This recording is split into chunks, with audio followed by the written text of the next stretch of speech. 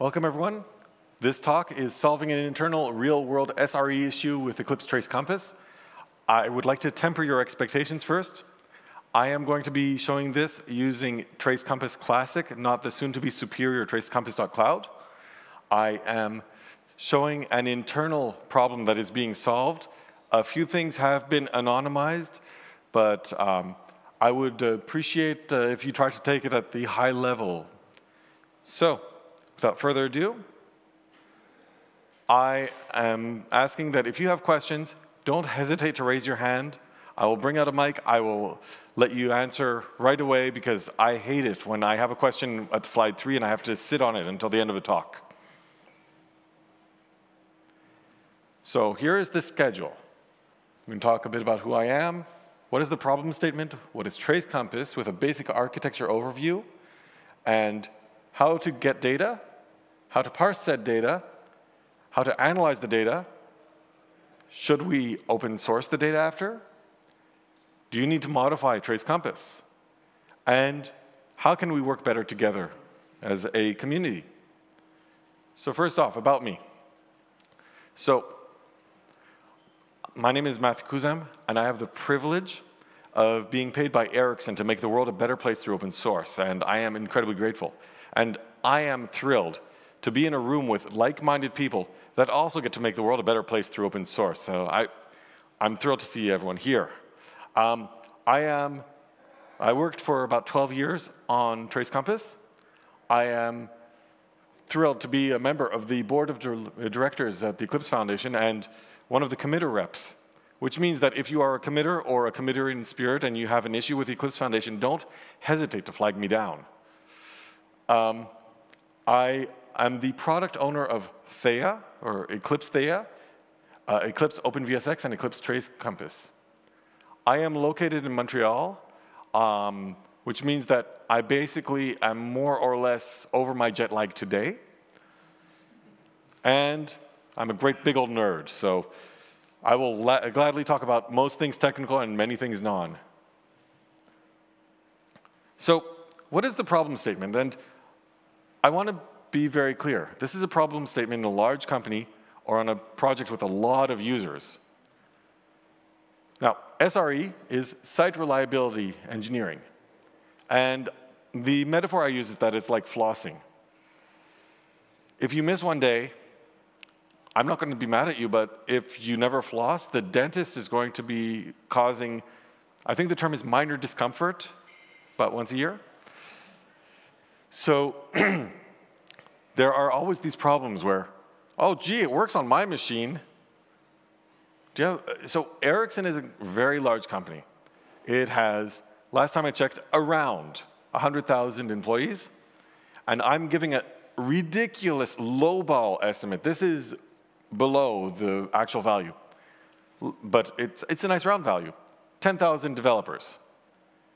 And a critical service is defined as a service that has about 10% of the developer, that has 10% of the developers using it in their critical workflow. What does critical workflow mean? It means that if it goes down, the engineers just sit there. Now, that means that these engineers are playing free cell at full salary.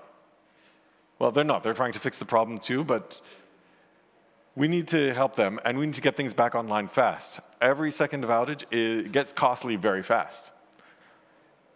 So we have logs, and quite often the sysadmins, they have the instinct to open them. And they do it in Notepad. They do it in Notepad++ if they're feeling cheeky. They can do it with grep sed awk. Some try using Excel. But let's say that you have a real service with 10,000 users. Your logs, they get big. And when I say big, I mean like terabytes. So here is where Eclipse Trace Compass can shine. And I don't see anyone from the Eclipse Foundation here, but if anyone from Eclipse Foundation is watching this afterwards, I'm using the term Trace Compass and Eclipse Trace Compass interchangeably as shorthand. But the product name is Eclipse Trace Compass. So we have a product called Eclipse Trace Compass, and it's a log and trace visualization application, and it is based on Eclipse technology. It is available in 2 projects right now, which would be Trace Compass Classic and Trace Compass.cloud. Normally, I talk about how great using traces and tracing is, but today I'm going on the logging side. Show of hands. Who here distinguishes traces and logs? Bernd, come on, raise your hand. Thank you. Okay, so the way that we define a trace is structured data that's easily machine readable, and a log is unstructured data that's human readable. Traces pretty much always have a timestamp and data per event. A trace is a collection of events. A log can be a story.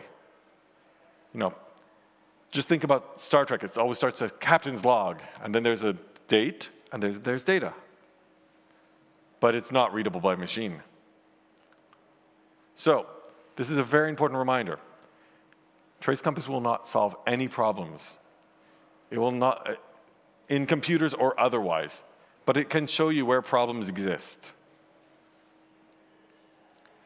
So we have a pipeline architecture within Trace Compass, and it's kind of like FFmpeg, or basically plugins on plugins. First, we have our data that comes in, and we parse it, we turn it into events, and then we perform analysis or compute on it. And then we display the inferred data in the UI, while still retaining all the raw data so that we can give more deep details if you need it. Now, we have some really cool caching mechanisms and all sorts of stuff like that, and we are leveraging the best technologies that we can on a given platform, or at least what we think are the best technologies. So, you know, it's a pretty mature product. I've been told that many people consider it to be feature complete. That being said, the big challenge now is the migration, and once you migrate to this new platform with new UI widgets and new ways of working, it's no longer going to be feature complete. It's going to have all the opportunities to make the lives even easier for everyone. But I want to just take a little sidestep and talk about systemic thinking.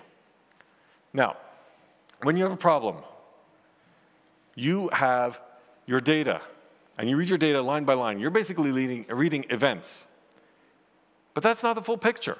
You're basically reading everything out of context. Like, oh, my CPU temperature is 93 degrees. Okay, that's bad. But if you look at events together, you get trends. And trends are not the full picture either. Oh, my CPU temperature is going up. Oh, that's bad. And then you have trends. I would call them one-dimensional. Events are zero-dimensional. You take trends and you correlate them together, you get two-dimensional data. And now you can start seeing patterns. Oh, my computer gets to 95 degrees whenever I'm talking to my friend on a messenger. That's bad. And then you look at and if you take a bunch of patterns and you correlate them together, then you get four-dimensional data, not like XYZ time, but four-dimensional data. And these are behaviors. These are what you really need to fix. Oh, my computer hits 95 degrees when I'm zooming with a friend because I like zooming with my friend under my pillow fort. That's your problem right there. So here's an example. There's a faulty app. And this one was diagnosed with Trace Compass. And I only used the OS level trace. About 999 per mil of the time was spent setting the frequency on CPU 0. The program was on CPU 3. Now, the reason it was setting CPU 0 was that they were using a library that didn't take the CPU as argument, but that said it could frequency up everything. But then it was monitoring only CPU 3. So it was in this endless loop. The bug was filed, the problem was solved, but the pattern is that when you're not pinned to that CPU, you are accessing your CPU frequency and setting the CPU frequency constantly, which freezes the UI thread. The behavior was that CPU 0 was hard-coded, and that is what needed to get fixed. And to the credit of the teams that did it, it was fixed. So here's a second real-world example, and this one is the internal one. We have this app, and it's a very good app. It's one of my favorite apps, or cloud service, and all of a sudden it was being distributed denial of service attacked. Now, so I'm just going to give you the answer right now because I don't want you trying to guess too much. I want you just to enjoy the journey. There were some plugins that changed their behavior and together scaled to 10,000 or 50,000. It became a problem. So, this is one of those classic, it works on my machine, but when it gets bigger, it stops working. We were called in, and by called in, I mean that I really was saying, come on, let us help, let us help. And we actually got some really interesting data out of it. So they were saying it's impossible to read.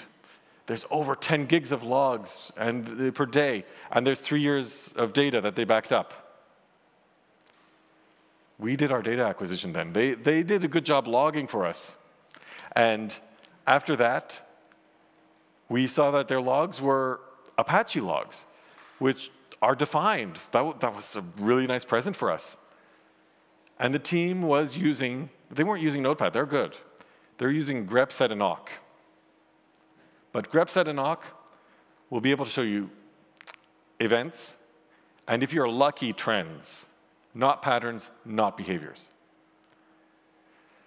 So the first thing we did was we created a parser. Now, we basically have our log standard, and we didn't even need to make our regular expression because someone on the internet already did. By the way, more on that and software provenance later. So here's a quick demo.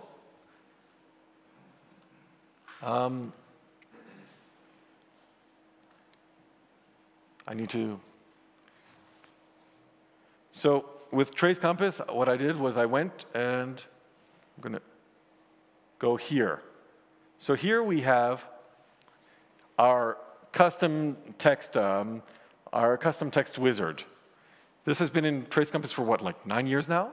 It's one of the greatest features that very few people use.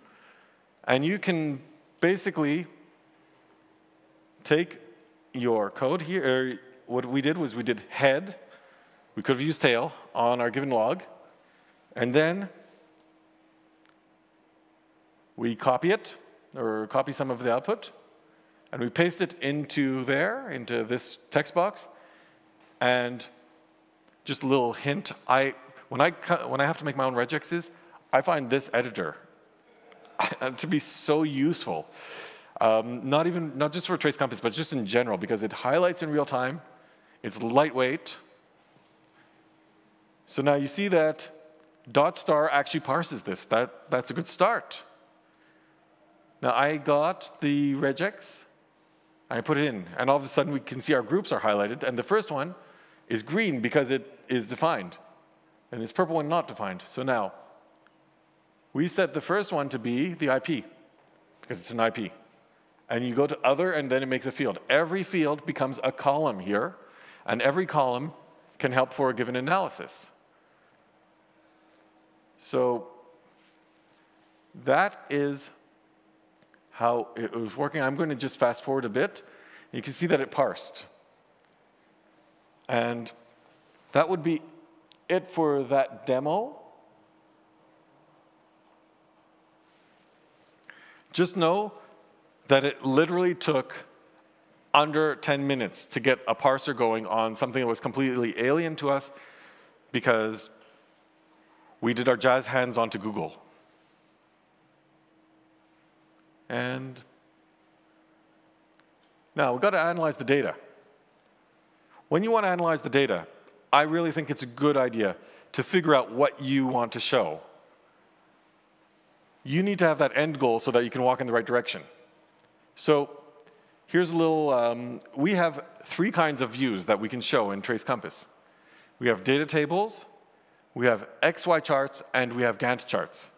If you're thinking of spans, if you want to have data that is contiguous, as in A, then B, something that's stateful, consider using Gantt charts. If you want to see trends, KPIs, things that will evolve, and you want to see the difference between them, XY charts, which, by the way, are based on the amazing SWT chart library, will be your choice. And if you want to look at statistics or aggregate data, tables are going to be a very good selection. Now, danger about tables. We all have the impulse to go deep. If you're doing tables, you really want to aggregate things because you don't want to send an email with 500 entries. So, like, this is something where you need to consider what's going on and what you want to do. So we wanted to create some XY charts because we had data over a day, and in a day, you really don't, you want to find that needle in the haystack. So you're not going to go for Gantt. Gantt will explain what's happening. XYs will explain where it's happening. And show of hands, who's unable to read the tiny text? Good, you don't need to read it. Here's the part that's important. 46 lines for 1, 2, 3 XY charts with a copyright header with SPDX. This is not a complicated language. However, it is not an obvious language. And if anyone here wants to suggest another way forward on this kind of language, because this is a DSL, and I'm thinking out loud, GLSP, a GLSP editor, could be really cool. You know, we want to play with you. So now, I'm going to do a quick demo of, and by demo I mean another video of our investigation. So we loaded the given, I'm going to just fast forward because we didn't have, or we did an event count analysis, which is built in. We looked at our density, and you see here, we have an outage. It's pretty obvious. There's another outage here. We selected this, and we looked at our event's density to figure out what's going on during the outage. Also, Trace Compass is a pig when it comes to memory usage. It's about 88 megabytes for 2 gigabit file. This was a 5 gigabyte trace. So, you know, like, have at least 128 megs of RAM. In reality, I recommend a gig, just for safety purposes, but jokes aside, we try really hard to be as efficient as possible on this. Here, we have the XML file that I showed that we loaded. And once it's loaded, oh yeah, now we're loading the external analysis script, but you can see we have a throughput analysis that came to the list. From that, you can load it, and you can view the results. What we did instead was we looked, and surprise, there's no app.ericsson.com. I just added that.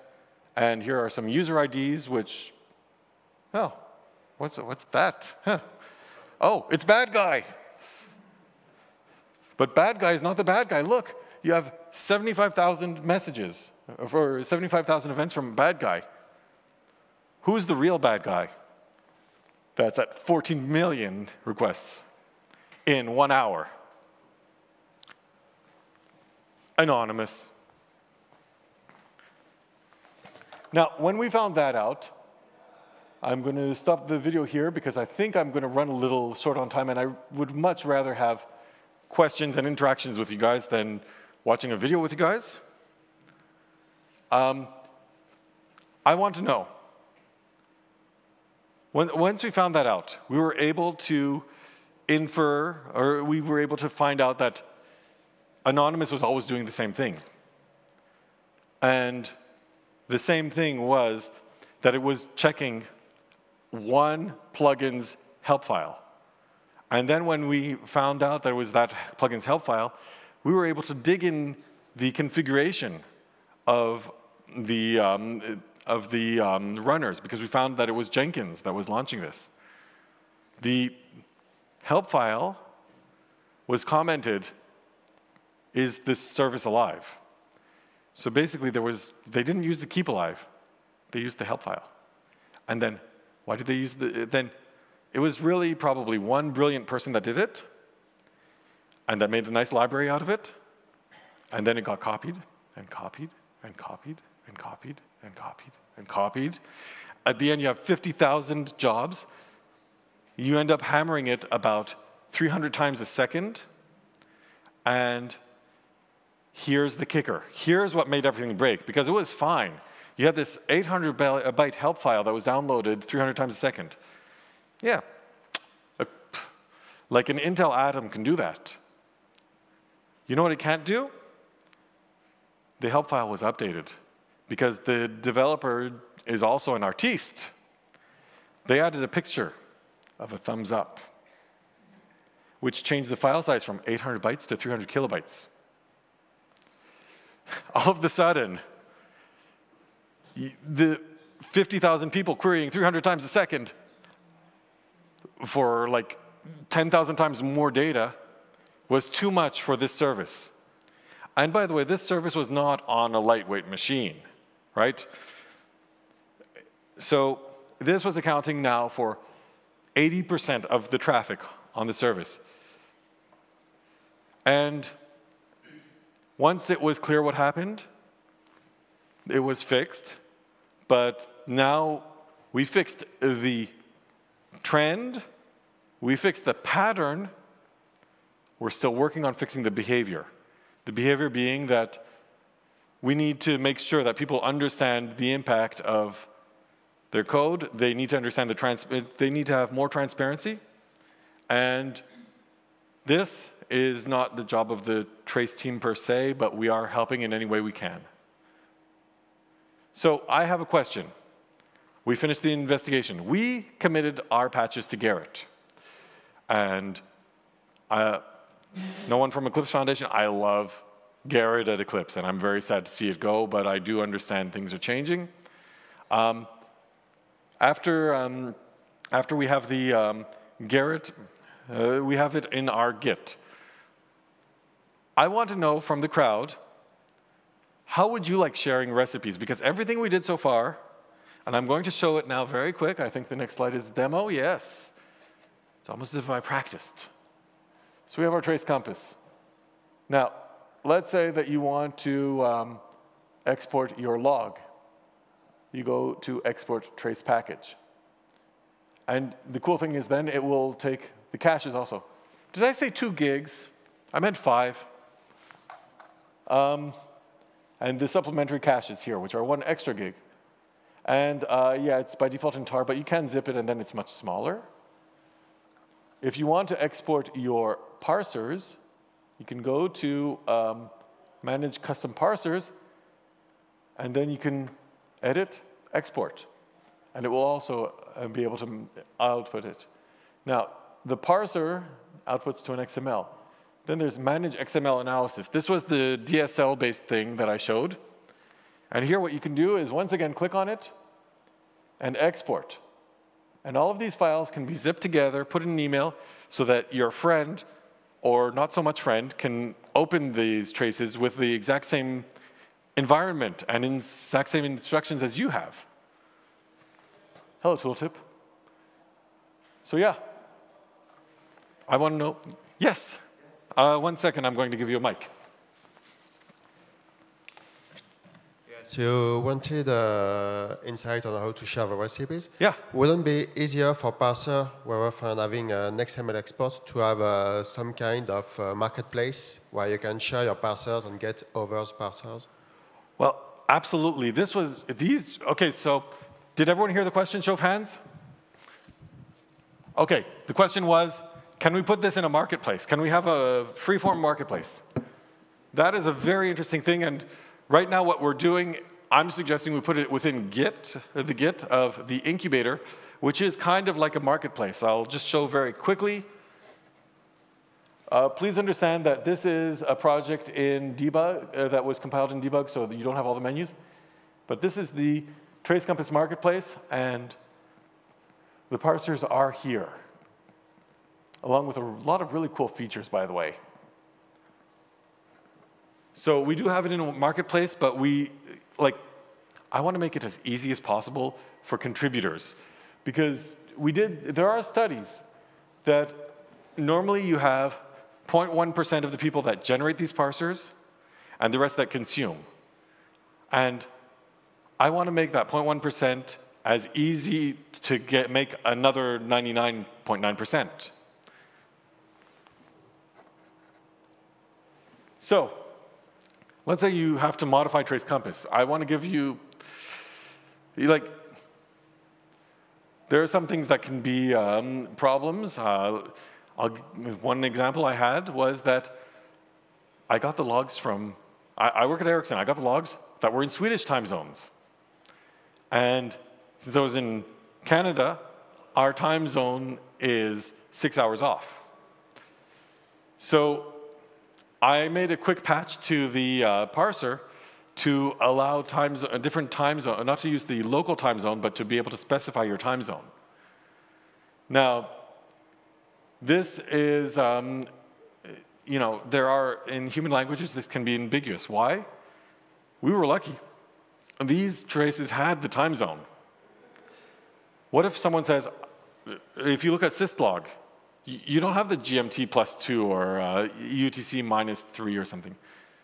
So, we had to make a concession. We put a patch up onto Garrett.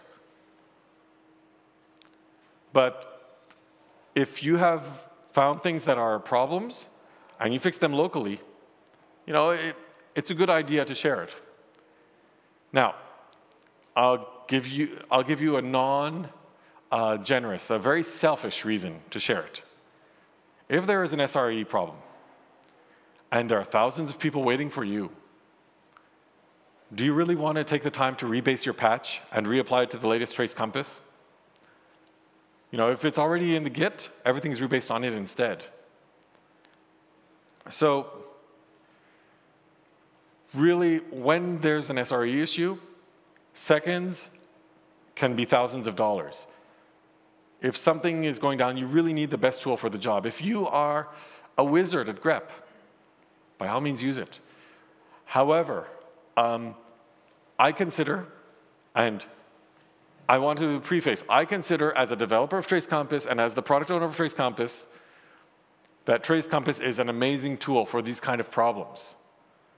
And I do have experimental, even though anecdotal, evidence to prove it. Now, the elephant in the room, of course, is Excel. Excel kind of suffers after 1 million lines. So, this is, it's really good for giving to managers cherry-picked data. And this is very important because you need to explain the root cause so that the problem doesn't come back 2 days later, or even worse, when you're on vacation. And I do hope you all take vacations. So yeah, I guess what I'm trying to say is Trace Compass lets you take vacations. So some reminders. Eclipse Trace Compass is fast, free to use, and we want to hear your use cases. We want to work with you. We want to have a community. And if you want to contribute fixes to Trace Compass, they will be in your system before the next outage. But if you have bugs and questions, that's also contributions. So here's some contact info. There's Trace Compass, the website, which is eclipse.org/tracecompass. Then there's the @tracecompass on Twitter. Here's my personal contact. I hope that I'll see you soon, but one more thing. We now have we got the permission to make a YouTube page. The videos are 3 minutes long. We're trying to make them easy to digest so that you can, so it's good for the attention span while you're stuck in an elevator or something. Thank you very much.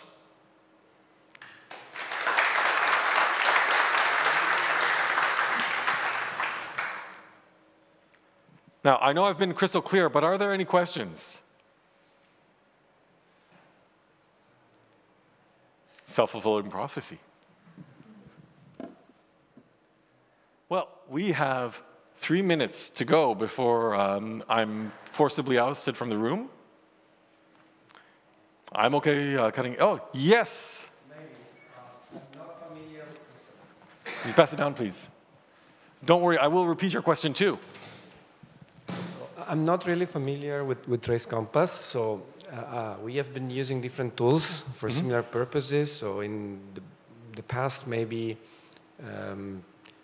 ELK, the ELK stack, yes, and maybe more recently Fluent D plus Grafana charts. So maybe what are the unique selling points? This is a really good question there. So the question is, how would you compare ELK, Grafana, and Trace Compass?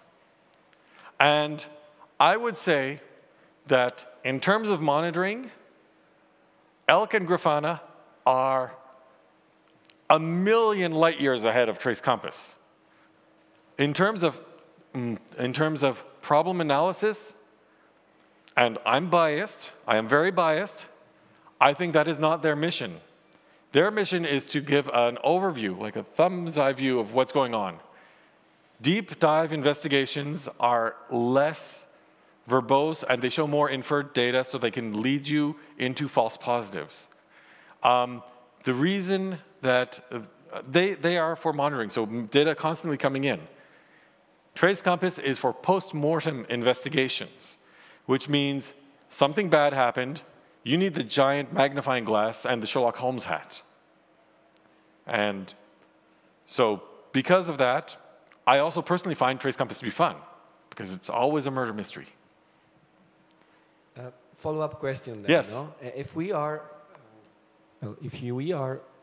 aggregating all the logs in Elasticsearch or anywhere else, what would be the best way then to make these logs available for analysis with Trace Compass if something bad happens? Okay. Do we need to have also backups of the log files somewhere? Because you know, in Kubernetes, you normally log to standard out and then use something like FluentD to aggregate and yes, in Elasticsearch or elsewhere. So your question is, where do we keep the logs? Because Trace Compass is not a logger, it's not a tracer, it's just visualizing. Just like Grafana, just like Kibana. But you know, Grafana has Logstash, and what was the stack for Grafana again? It's like Prometheus, something. FluentD, I guess. FluentDB or InfluxDB, one of the two. Yeah. I think it's FluentD, which basically takes the standard out of the containers and pushes it to Elasticsearch, for example. Yes. And then Grafana provides visualization on top of that. So you don't really have normally the logs anymore because you log to standard out. If the container crashes, you lose the log unless it's archived in something like Elasticsearch. And in that case, so if the data is archived to Elasticsearch, and if you can't find the data using Kibana, or the issue using Kibana, you would need to export the data from Elasticsearch. Now, what you could do, I do know that you can export to CSV, and that's actually very easy to make regex parsers for. If there is a need for something more structured, like a JSON parser, we have the groundwork, but we don't have a wizard to do this. So that means that you need to do a bit of Java code. I don't like that because I don't want you to do Java code when there's other people suffering. So if you have any ideas on how to make a JSON parser that's generic, I'm super open for that one. But yeah, you basically need to get the data out. And one joke I give is that Trace Compass is good on medium data, because little data is data that fits all in RAM. And honestly, that's not interesting as a problem. Big data doesn't fit on a hard disk. Medium data fits on a hard disk, but not your RAM. And you saw that was where we were taking 100 megs while reading 5 gigs. That's where we really shine. We were very, very detail-oriented in terms of memory consumption and scalability.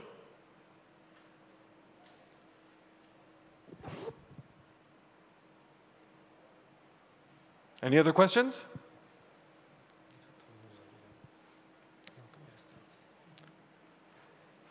Okay. Well, thank you. Please don't forget to vote. I will be reading everything.